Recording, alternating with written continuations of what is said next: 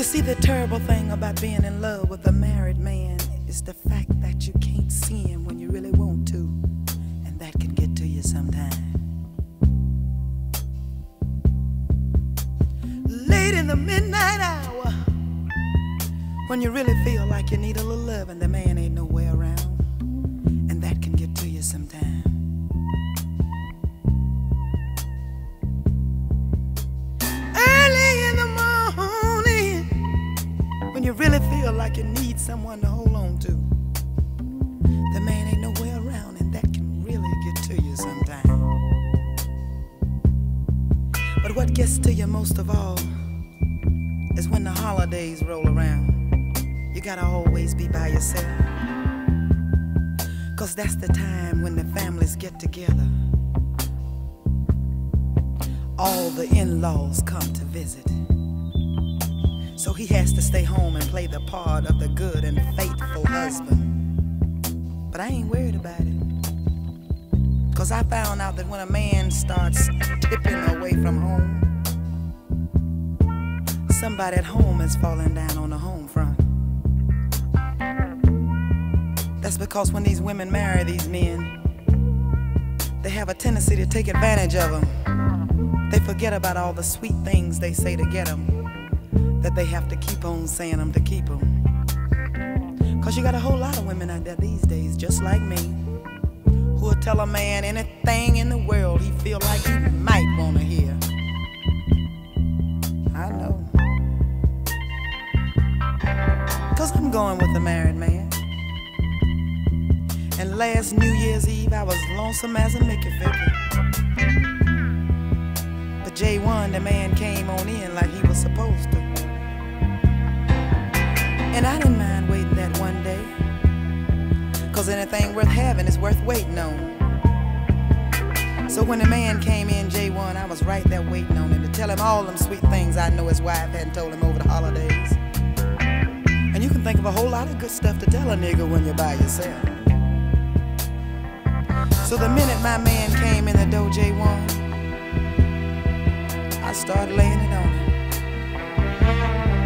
I said, ooh, baby. Ooh, baby. Ooh, baby. My baby. You the sweetest thing I know. Yes, you are.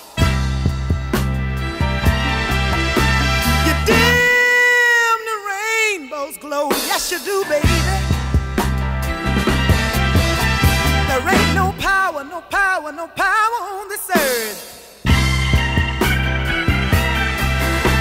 to ever, oh Lord, separate us, baby.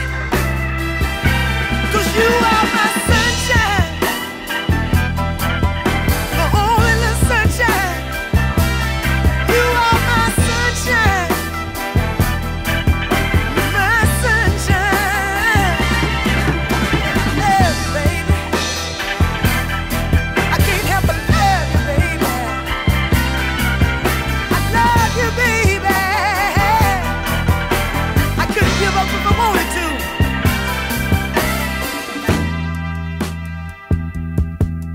You know, I don't want to leave you with a one-sided conception over this thing.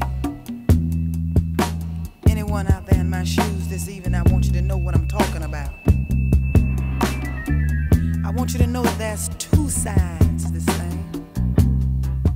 There's a good side to being in love with a married man, and I like it. 'Cause you see, when you're going with a married man, he can come over 2 or 3 times a week and give you a little bit. That means you're 2 up on the wife already, 'cause once you marry one, you don't get it but once a week.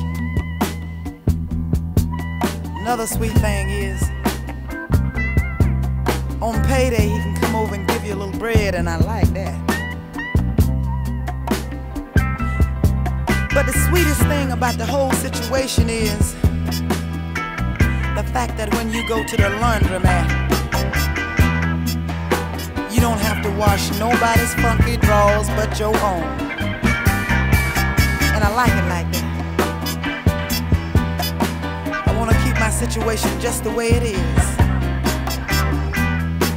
And to make sure it stays like that, when my man come over them 2 or 3 times a week to give me my piece, I set the clock so he can get up and go home on time. Don't want him to be late.